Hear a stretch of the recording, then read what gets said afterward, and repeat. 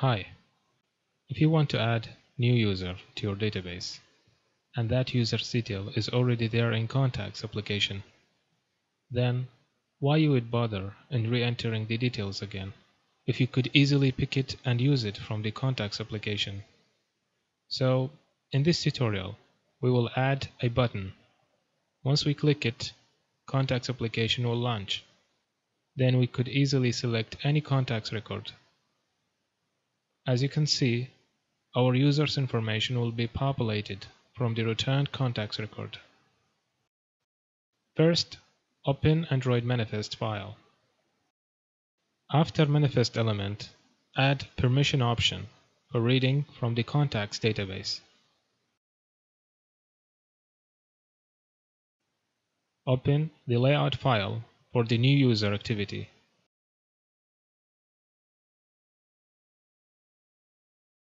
Drag and drop a button. Right-click on it, center it vertically, and center it horizontally. Give it an ID and name it. We are done here. Go to New User Activity. Define the button and initialize it.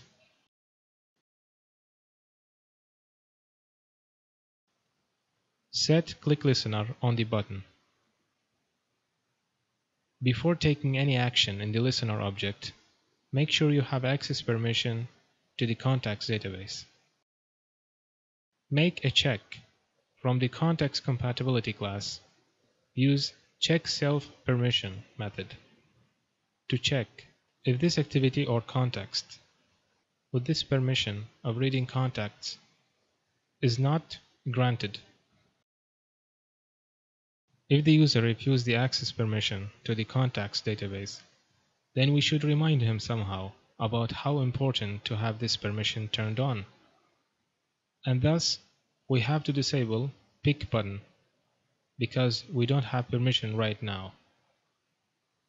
Else, from activity compatibility class, request permission dialog in this activity. In string array, specify the permission we want the user to grant for this activity. And in the third argument, just enter your custom-defined request code.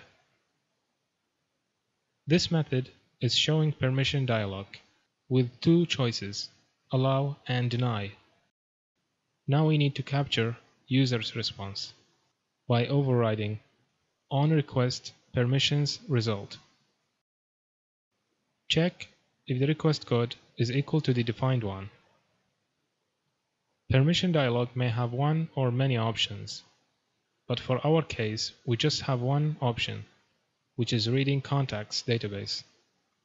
First, check if the length of options is greater than 0, and if the first option in an array grant result is granted by the user. Then we could do what we want to do.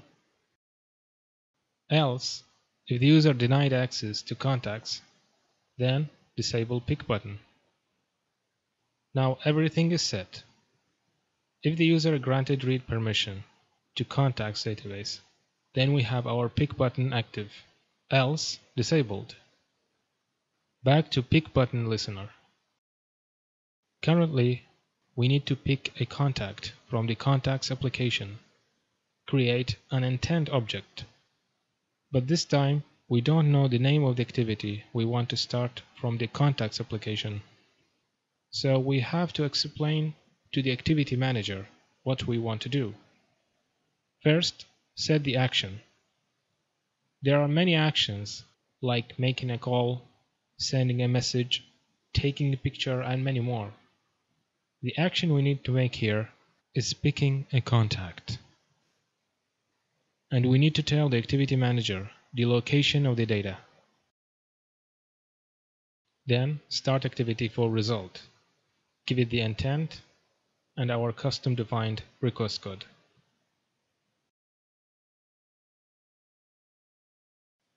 Override onActivity result.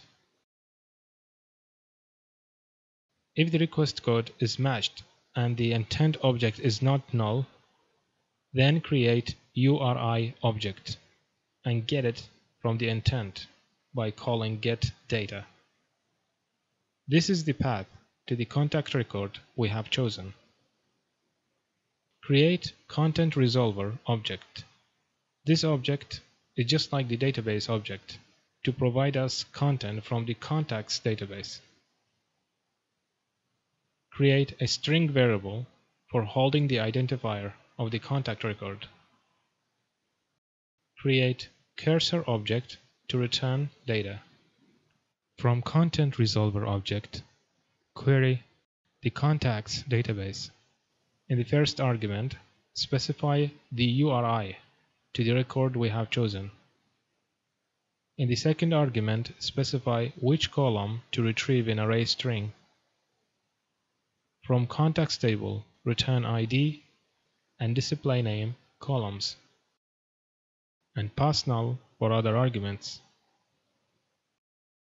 Create try and finally blocks. In try block, move the cursor to the first record and populate ID variable from the first column, and populate first name edit text from the second column. In finally block, close the cursor.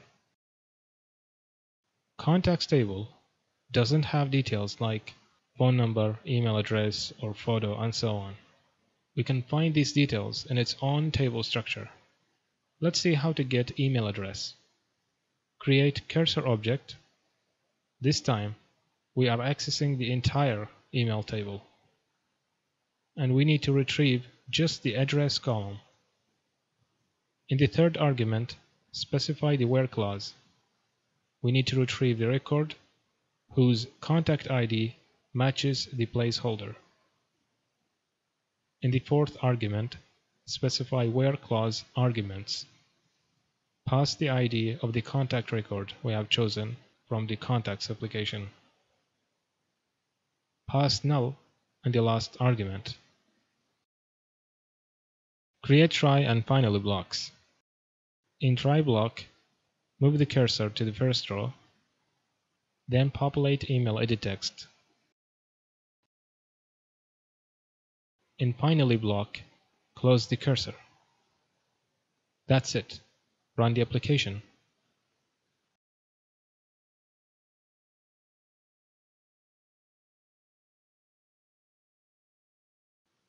Add new record. If you visit new user activity for the first time, you will be asked to grant read contacts permission. It's quite obvious if you choose allow, everything will work as planned. But let's see what will happen if we deny. Pick button is disabled, but the user even couldn't realize what just happened.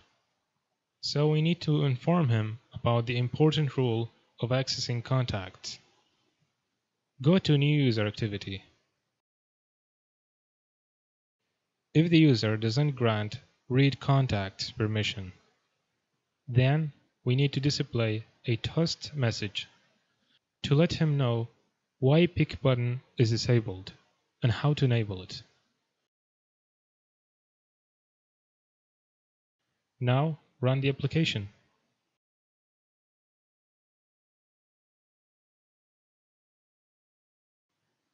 If you visit new user activity, you will see a toast message to let the user know what just happened.